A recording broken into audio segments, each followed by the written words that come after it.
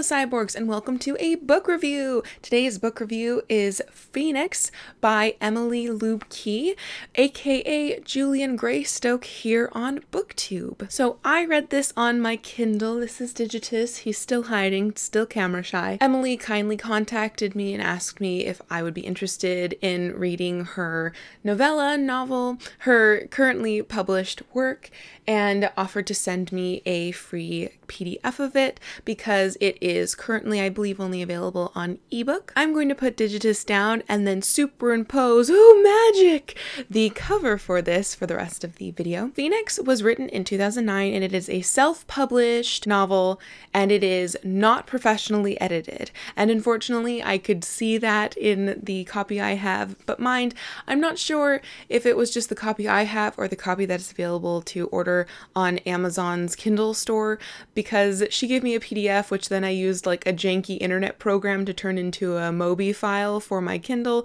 So it could have been a translation error that mucked up with like the formatting and some of the typos. I don't know, but just be aware. But all of those formatting and typo issues, and there weren't a lot, maybe just like a dozen, they didn't impair my enjoyment or comprehension of the story at all. But I just wanted to put it out there for full disclosure purposes. But I've totally gotten ahead of myself and forgot to tell you what Phoenix is about. So this is a kind of novella length. It took me like 3 hours to read on my Kindle, and I'm not a very fast reader, but there's no like actual pages. So a YA novella about a zombie apocalypse, and then in the aftermath, what these group of friends and teenagers, or soon to be friends, or never going to be friends, have to cope with. Our main character is Deirdre, a 15-year-old who's got knobby knees and short hair and likes to wear fireman boots. She meets up in this crowd of fleeing high schoolers with Moth, this goth boy with bright green expressive eyes who very rarely smiles, and then also comes back into contact with Andy, her former best friend from childhood, who just kind of abandoned her when he became popular in high school. You meet a bunch of other different characters. I could name all of them because they are so individual and interesting, but before we get any further, book haiku. When the sleepers wake, grab a bludgeon, grab a friend, and run for your life.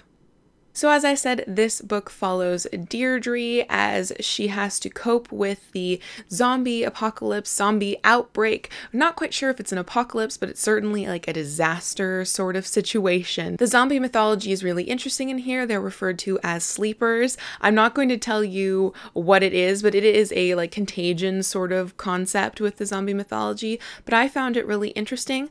I'm not a big zombie lover. I haven't consumed a lot of zombie pop culture, so I'm fairly new to the zombie mythology, but I really liked this. So this is pretty fast paced. It almost had like a thriller aspect to it. I found myself like nervously like tapping my hands or like just getting tense because, you know, like you're running from zombies, you know, and you're trying to survive. And it's, you know, it's not a happy fun time that these characters are going through, but it wasn't relentless, which is good. Like you got character development, you had conversations, and you got to understand the psychology of Deirdre. You get action scenes in between the character development and discussing what this would actually be like.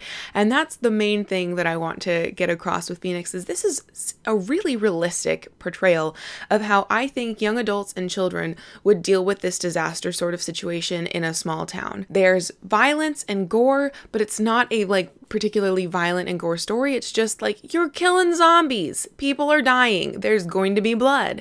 And people die. People that you're rooting for die. And I really appreciated that. Really had a great balance between it not being too bleak, but not being too happy, rainbow sunshine, unrealistic world either.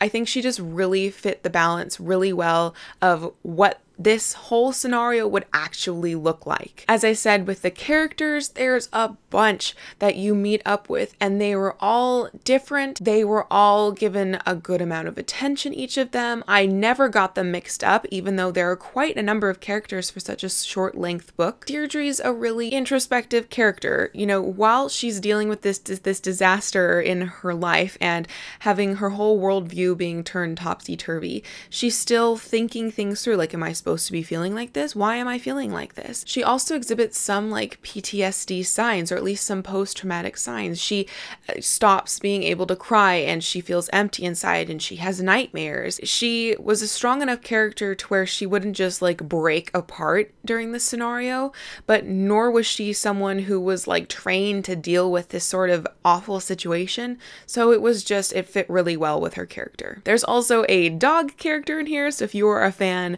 of Burmese mountain dogs, then I think you'll get a kick out of the dog sidekick. And that was a really lovely like relief sort of thing in this book. The dog becomes this source of normalcy and a source of comfort, especially for the really young kids who are having to deal with this. And so every time like they would cuddle up with this dog to try to calm themselves down, you as a reader would do the same thing. You would just be like, okay, we're safe, the dog is fine. It is a short book, so you don't get like a huge resolution to this disaster. It's more of just like a character development story. It's really about the people. Like the zombies provide the disaster, and it's an interesting disaster, but it's about how these young people and kids are dealing with this situation. And so that's really the important thing. And though it ends with you not having all of your questions, not having the disaster resolved, I think it ends really well. You're satisfied with what's been given to you. So overall, I gave this a 4 out of 5 stars because I did really enjoy this. It was also a really well-timed palate cleanser